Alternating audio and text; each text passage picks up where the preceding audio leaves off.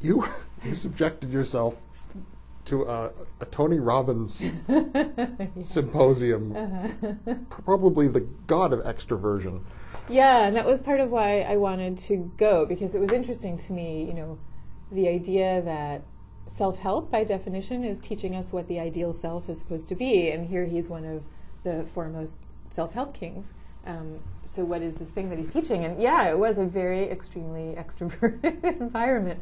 I mean, I was lucky because I really love to dance, and you know, a lot of the seminars, like, he would play top 40 music, and then everybody would go out into the aisles and dance to the music. So I was like, okay, I can do that. That's fun. But yeah, you know, it was interesting. You know, he was sort of taking the insights of academic psychology, and a lot of them were quite interesting, but presenting them in such a hyper-extroverted style where you got the idea that to be an effective person, he was telling you that you really had to, you know, speak in a very loud voice, to be very forthright when you meet people, you know, all kinds of ways. The words introvert and extrovert weren't really used explicitly, but if you were more the quiet, contemplative type, you would get the feeling, I'm kind of not on the right track here. And the culmination of the event was the fire walk, which you may have heard of, where we all had to, I mean, there were thousands of people at the seminar, and we all had to go out into the parking lot outside the convention center, and he had set up a kind of bed of coals that about 10 feet long that we all were supposed to walk across. And the idea being that once you had learned to vanquish your fears, you would be able to walk across this bed of coals without getting hurt, without getting scalded.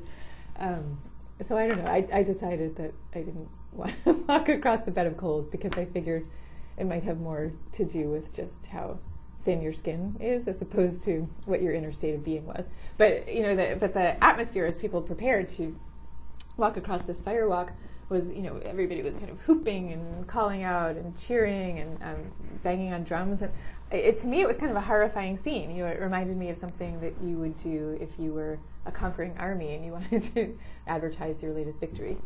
But people were really excited about it.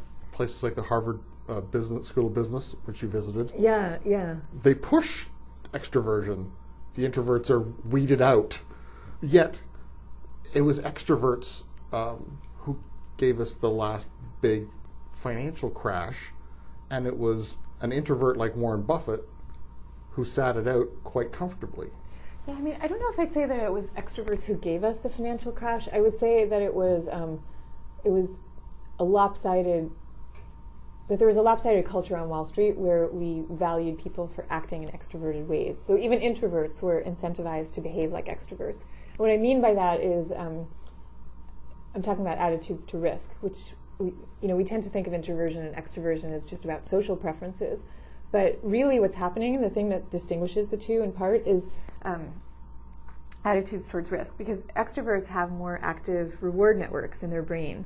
And so when they see something they want, like a business deal or just a conversation with an attractive stranger, they go after that thing. They get really excited about it. They have this whole flood of joyful emotions, which is part of what makes them so much fun to be around. Introverts have those reward networks, but much less so. And so what happens is extroverts get so oriented to the goal that they actually literally don't see warning signals coming at them so much.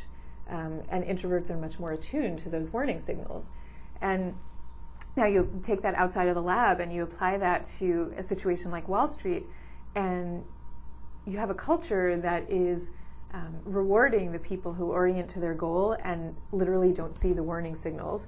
And introverts in that kind of a culture, if they go to a meeting and they say, you know what, we should be really careful here because there's a possibility we can get into trouble, those people are often delegitimized. You know, they don't advance as readily. They're seen as the party poopers. And what happened in the years leading up to the crash is that we had a succession of events, of financial events, that seemed to prove the risk takers right and seemed to prove the risk avoiders wrong. You know, and they came to be seen as nervous Nellies. So anybody who had that more careful, more introverted disposition would have been incentivized not to let it show and not to speak up at those meetings in the same way. If there's a parent of an introverted child listening and they're an extrovert, and how do they nurture without, and give their kid tools to survive in an extroverted world, and yet not, cripple them? Right. Well, I mean, the first thing is to really start to understand the ways in which your child, because of his or her introversion, is quite cool. To really take delight in who they are. So instead of thinking of it as, an affliction that you now have to problem solve your way out of, to see all the benefits of this way of being. Your child is probably, they probably have access to thoughts, to creative ideas that they might not if they were sort of more out there. They're often very perceptive. They're often very empathetic children. They have this whole set of ways of being that they wouldn't have if not for access to this quieter self. But having said that, you then want, from that place of respect and understanding, to help them navigate their way through situations where they might actually really want to be joining in the fun, but they're feeling inhibited to do it. And so the key is to take really small steps. Show them that you're with them and that you're on their side, but help them punch through their fears, slowly but surely. I have a whole chapter in the book that is devoted to how to parent an introverted child.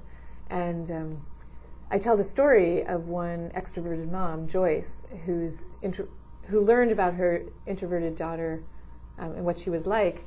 And she said that until she understood introversion, her daughter would come home from school and she would be scheduling her and lots of play dates and encouraging her to be out there. But she said once she started understanding her daughter, she approached things completely differently. And she would sit down with her daughter and figure out how many play dates made sense and for how long. And if she wanted to leave after half an hour, that was okay too.